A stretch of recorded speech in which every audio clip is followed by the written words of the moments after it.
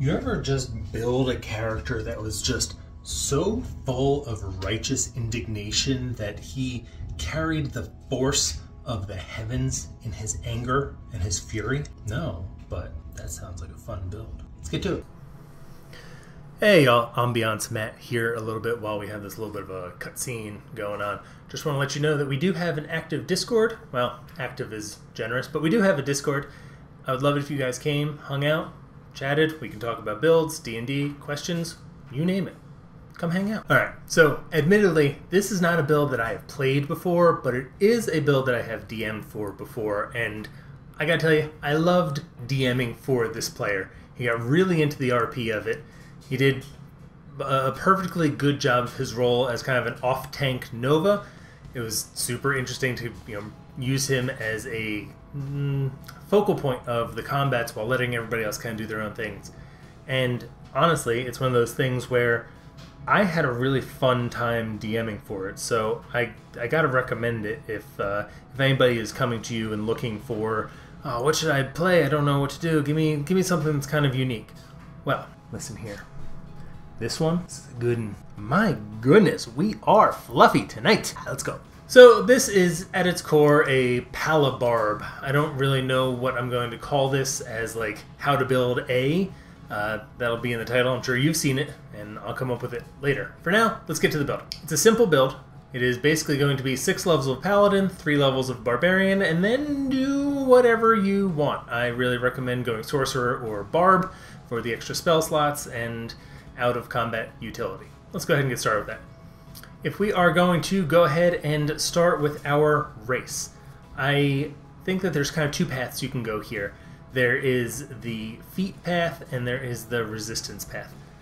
Honestly, I think that if you are going to be making that decision, it comes down to, do you want more defense in one way or more offense in one way? And here's the options.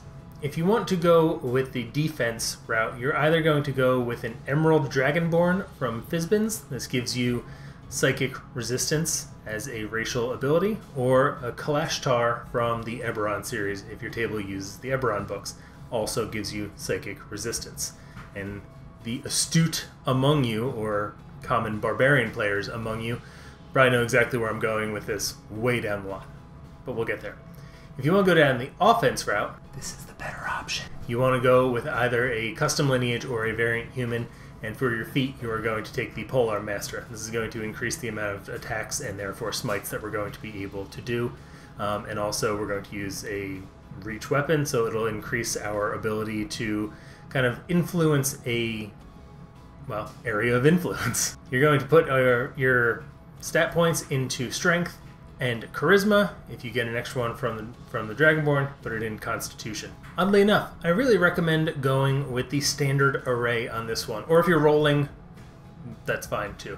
But standard array actually makes it a little bit easier for you to get all of the multi-classing and defensive requirements that we need without messing around with too many things.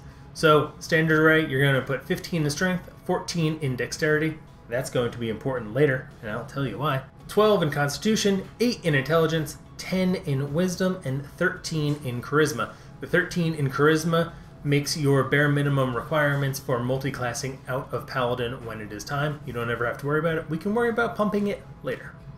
Right now, we got to make sure that we have a 13 in Charisma. And having a 14 in Dexterity is basically for our armor. For your background, use whatever you want. It doesn't matter. Pick a background that sounds fun for your RP. It's kind of irrelevant. You're going to take the starting class equipment for a Paladin. You can take, whatever armor. Our goal is to get to half plate at some point, ideally magical half plate. It's not that hard to get to half plate. I think to buy it from a shop is only like 750 gold. You should be able to get there in pretty low levels. You're not looking for that super expensive plate.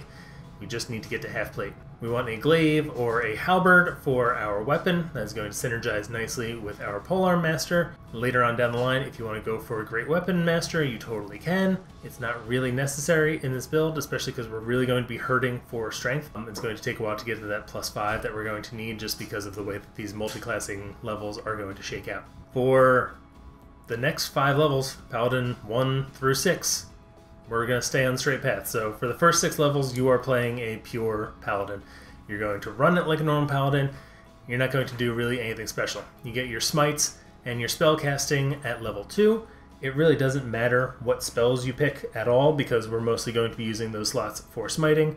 But, you know, the standard stuff, Bless is a good one. Command is a fun one as a paladin. You know, you name it, pick your favorite paladin spells at this point. Shield of Faith at this point is actually really good because you're going to get the benefit of your +2 from having a shield while also having your polearm. We're also going to get a fighting style. I really recommend defense. It's going to kind of take care of the difference between half plate and full plate. You know, you'll get from 17 to 18 without having to worry about it. That's really it. We're just going to kind of rock our way through all of this. As for your oath, pick whatever oath you want. It is totally up to you. I really recommend Watchers because the Channel Divinity is going to let you give pretty much your entire party advantage on intelligence, wisdom, and charisma saves for a minute. That's really nice considering the mental saves are going to be a big deal, right? Intelligence saves are going to fight a lot of stuns off. Wisdom saves are going to fight off a lot of your fright and charm abilities. Charisma saves, less important early on, but later on gives you protection from banishment. You're going to have a much easier time making that, or plane shift, or all of the other big kind of charisma saves. It doesn't come up as much as wisdom specifically, and then intelligence, especially if you are in a mind flayer kind of campaign. This is also a really great one if you're doing some kind of interplanar campaign. Oath of the Watchers is a lot of fun.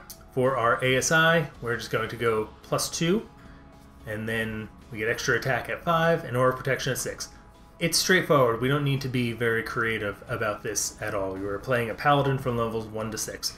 Let's not worry too much about it. But level 7 is where things get fun. We're about to get angry, and you won't like us when we're angry. We're now going to take 2 or 3 levels in Barbarian. I strongly recommend that you go with 3 levels. It's going to let you get your subclass, and I think that if you're going to be going as a Barbarian who's going to be without any kind of protection from, you know, a shield or anything like that, you gotta go Totem Barbarian, but slow down. We'll get there in a minute. First level Barbarian gives us Rage. Because we are only going to be wearing medium armor as half plate, we can still wear that while we rage. So while we are raging, we're going to get +2 damage. We're going to have all of the fun things that come with rage, right? We get advantage on strength checks and saving throws. We are able to have resistance to bludgeoning, piercing, and slashing. It's a pretty basic rage, but it's going to give us the damage reduction to stand in the middle and kind of taunt everything towards us as best we can.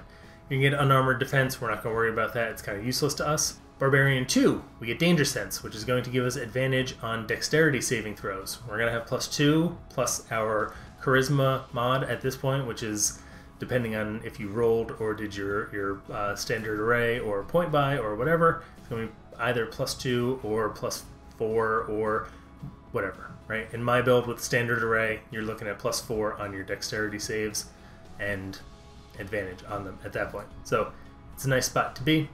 We're also going to get Reckless Attack. This is going to be basically an enabler for eventually picking up Great Weapon Master, but it's also going to give us the opportunity to make as many of our attacks with advantage as possible, which means more smites. And this build is basically built around, as being a paladin, dumping your spell slots into smites. Like I said, it's a Nova build that has a lot of damage reduction. Then for level 3, Primal Path, I really kind of messed around with the idea on this one, and I kept coming back to Bear Totem. Like, it's just so good, especially if you pick the defensive path.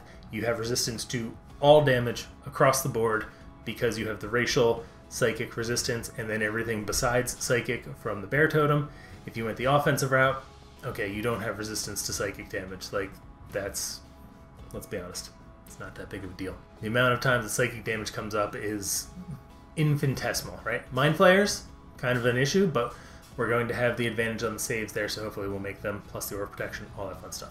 I think that you really can't go wrong. I messed around with the idea of going Storm Herald, but I think that our bonus action in Polearm Master and being able to get smites that way is way more valuable than the Storm Herald auras that are out there.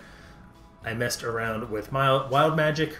It just didn't quite feel right for a paladin to have Wild Magic. It felt like this weird, like, not the mix that you want of arcane and divine magic. Ancestral Guardian sounded really fun, but again, our bonus action I think is too precious in terms of outputting smites. So I kind of had to go with the totem, and the bear totem is just hands down the best option for a level 3 barbarian, and in this case a level 9 character. So at level 9 we're safely into tier 2, we have resistance to everything but psychic, we have aura of protection, so our enemies want to be, we have aura of protection, so our allies want to be near us. We have Polearm Master, so we're putting out 3 attacks at a time. All of those can be smites. We're not worried about our spell casting at all. We can pick our spells for a little bit of out of combat utility, but for the most part it doesn't really matter. It's there for smites. And that's kind of the core of the build. You're level 9, you have some room to grow here. The big issue with going any farther in Barbarian, one, if you go one more level, you get an ASI. That's a good option. That can help us max out our strength, or we can pick up the Sentinel feat. There's a couple of options there. Realistically, your best option is going to be maxing out your strength score at that point. I wouldn't go another level, because 5 Barbarian is a dead level. Extra attacks don't stack in 5e, so realistically you'd be leveling up with no real benefit. You could go back to Paladin if you want the 7th level aura ability. Watchers is okay. I don't think it's fantastic. I don't think you really need to be going more into Paladin. My real recommendations here are going to be either going into Sorcerer or Bard. Bard will be good to give out your Bardic inspirations like right before a fight, or right before you are going about doing your smite rotations, or if you don't want to use the Polearm Master bonus action ability, you can use your bonus action to give out an inspiration.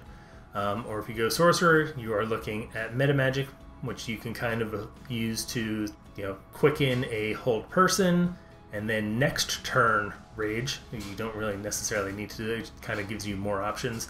It's kind of up to you at that point. This build is complete at level 9, so you have a lot of flexibility. That's the first half of the game. You still have 11 to 20 to build however you want. And like I said, my recommendations are going to be Bard or Sorcerer, pretty much exclusively for the spell slots there, because you're going to be smiting a ton.